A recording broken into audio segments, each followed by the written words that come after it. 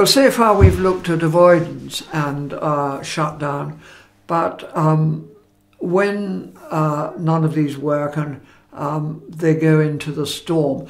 Now, this is called meltdown or fragmentation, but properly it should be known as an autonomic storm. Autonomic?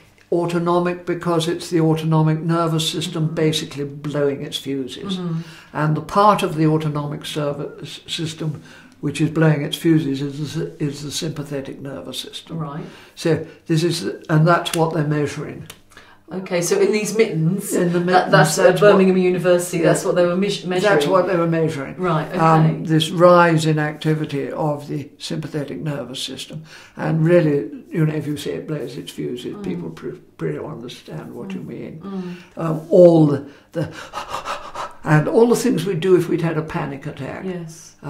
But it's also associated with very great pain. Yeah. Now, I think that actually an awful lot of these evasive exit strategies are trying to get out of going into the autonomic storm. It's not so much the autonomic storm is part of the evasive strategies. That's what happens if the exit strategies don't work. Or the repetitive so I'm doing everything I can to prevent myself going everything. into that state. So I will bang my head to stop myself,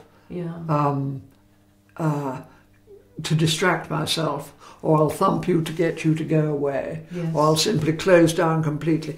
What we've done is we've triggered the body's self-defense systems.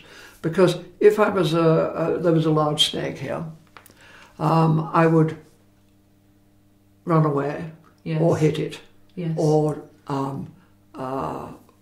freeze, exactly, yes. And so those are the three reactions of the body's self-defense system.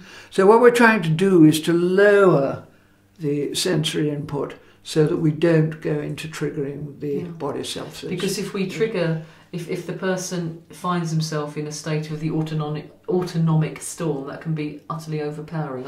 I've read Donna Williams describing it terrifying. as a near-death experience. Yes, absolutely that's terrifying. You know, as I said before, it's like having your head in a car crusher.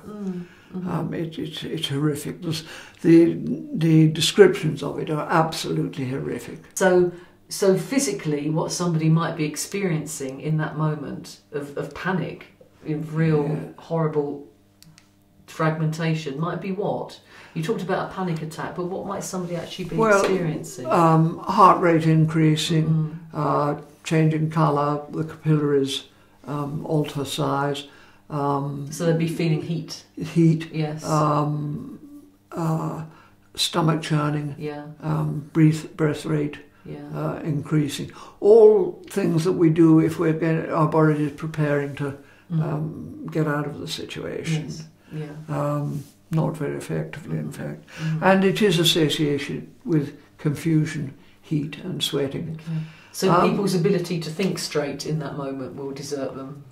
Oh, absolutely. I mean, they're not there, basically.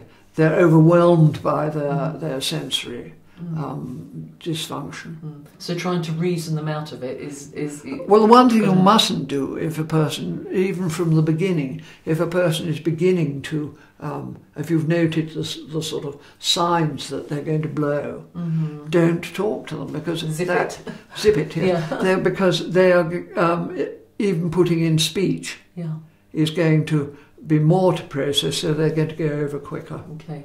So rather than talking, we zip this and we use their language as much as possible. Absolutely. If their language is a really heavy squeeze to the upper arm, that's what I will do.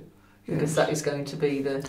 I remember talking to a lad, and his mum said, "Come and say hello to Phoebe. Come, or how do you do?" And he took my hand like that very graciously, and he digged his finger really hard into the back of my hand. And instead of sort of squeaking and whatever, what I did was very firmly touched his hand. Yes. So I'm confirming how he feels and backing off. And then again, there's an awful lot of complaints about, he wants to hug me all the time.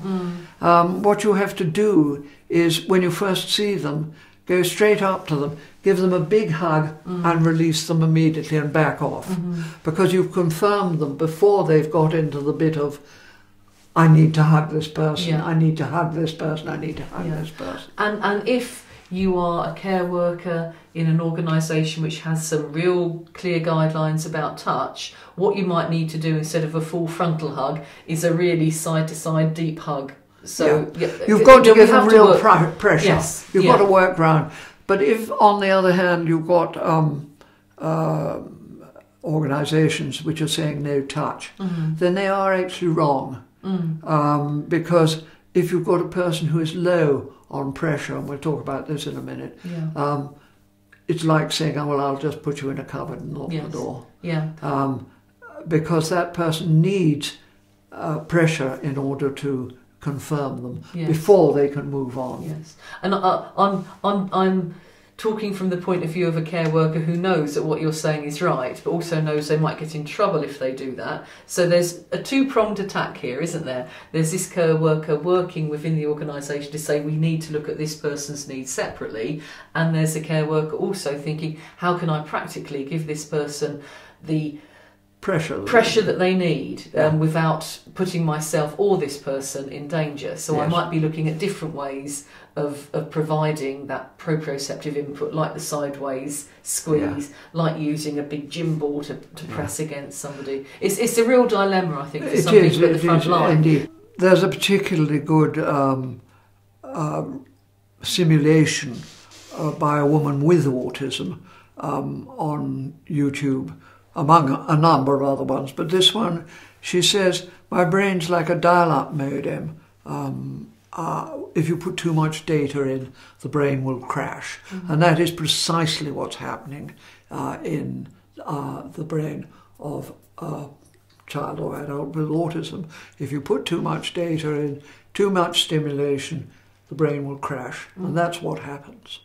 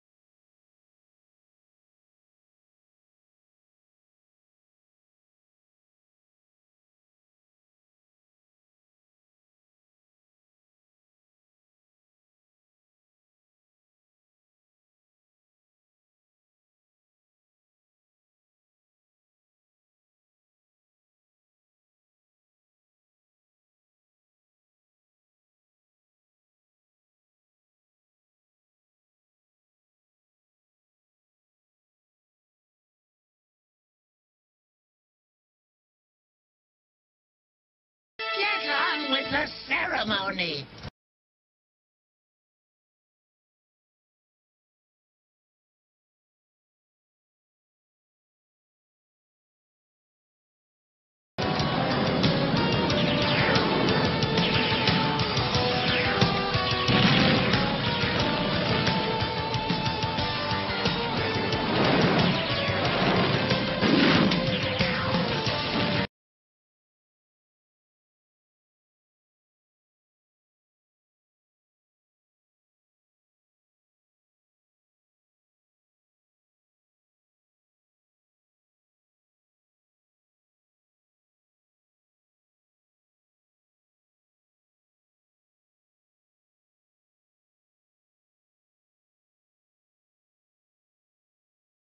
Oh, shit! What are we gonna do now?